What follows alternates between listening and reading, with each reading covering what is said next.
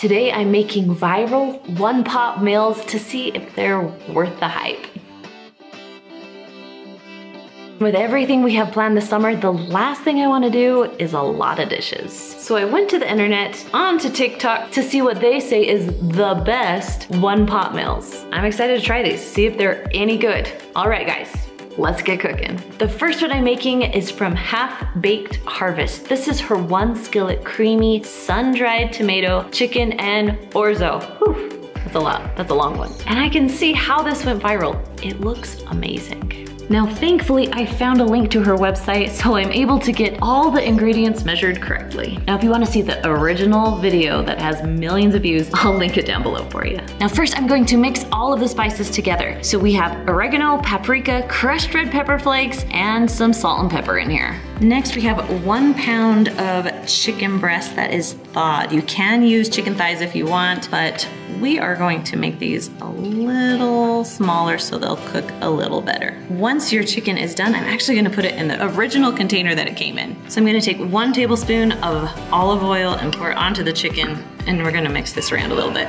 Oh, baby is awake. All right, so you wanna make it in a skillet that can actually go in the oven. So no plastic handles, make sure they're metal. And then we're gonna heat up another tablespoon of olive oil. Now, I love putting them back into the original container because I'm gonna throw that away. So now we're gonna take the spices and just gently rub them on each individual chicken. When all the oil is heated up, we're gonna put these right on. We are going to cook the chicken about 3 to 5 minutes on each side. All right, the chicken is done, so we're gonna take it off out of the pan.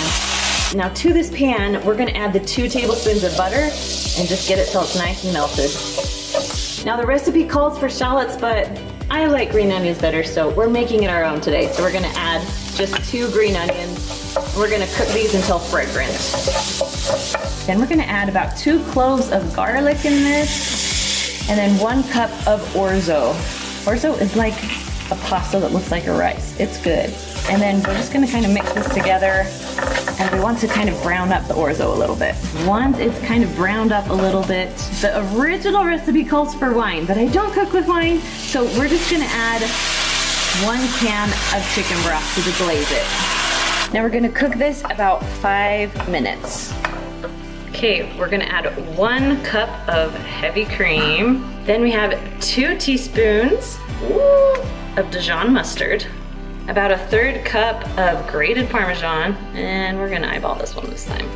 A little bit more, because you always need more cheese, right? Right. Then we have about 1/2 cup of sun-dried tomatoes. I cut those up so they weren't so big. And then about 2 cups of spinach. And again, I'm just gonna do a few handfuls here. That's close, right? Close.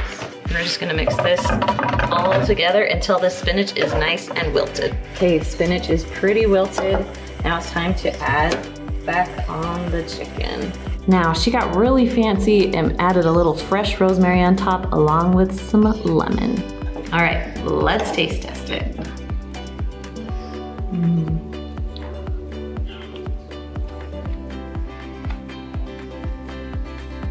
Holy. All right, that one is definitely a 5 out of 5.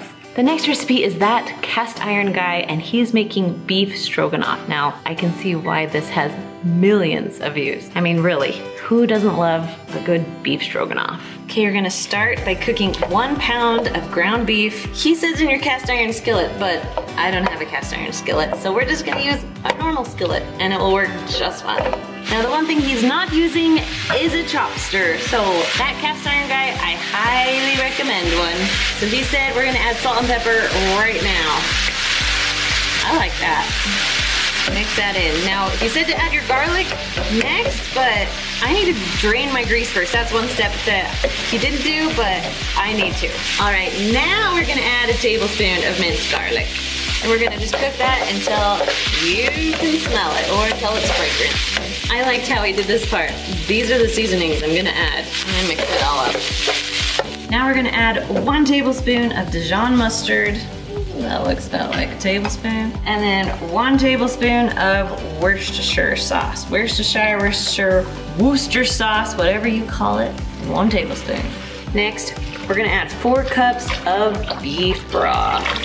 Okay, this is the good stuff. And then we have 2 cups of heavy whipping cream. Okay, once you have like a little light boil, we're gonna add 12 ounces of egg noodles.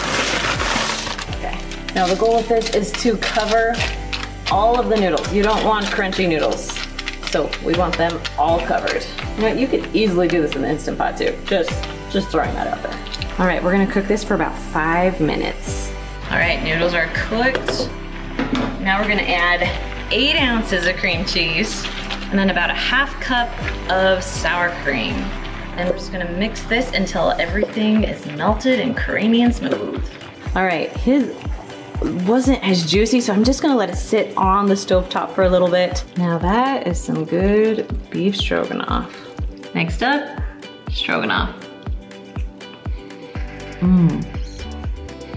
Probably one of the best stroganoffs I've had. I love that it's ground beef and not the steak. Yes, huge fan of this, 5 out of 5. Now this recipe is from Mississippi Queen, and she got it from Webb's Kitchen. Now the problem is there is no name for this one, so we're making a name ourselves. We're gonna call this Cheese, Chicken, Bacon and Biscuits. Now she got her chicken from a rotisserie chicken. They were just out of rotisserie chicken, so I cooked my own chicken in the Instant Pot.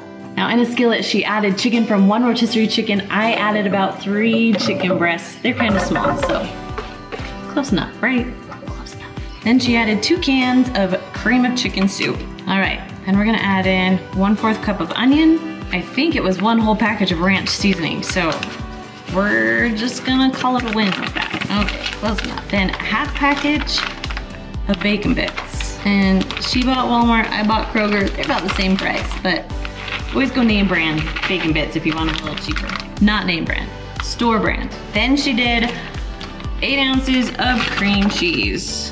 Gonna turn on the stove top here. It's a pretty good guess since we're working on a skillet. And we're just gonna try and combine all this together. I'm guessing that is what she's doing here. Okay, while that's heating up on the stove top, we've gotta cut our biscuits.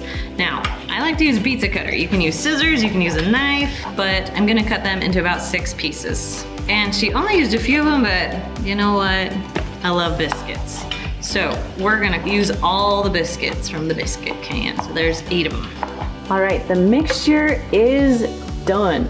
Now in the video, they actually moved this to a different pan. I'm gonna keep it in this pan because we want this one pan, right? No dishes here. So I got my 8 biscuits.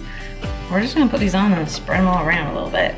Now this recipe didn't call for a certain amount of cheese, so we're gonna add at least a cup, at least. Okay, now they didn't give a cooking time really, so she stuck it in at 375 pretty much until it was browned. So I will give you a time on this one. All right, we ended up going 16 minutes. All right, this one I thought was interesting. Let's just say that. So I'm curious of how it tastes. Oh. Okay, if you like cracked chicken, you're gonna love this. It was really good, surprisingly delicious. I also give this one a 5 out of 5. There are reasons why these have millions of views.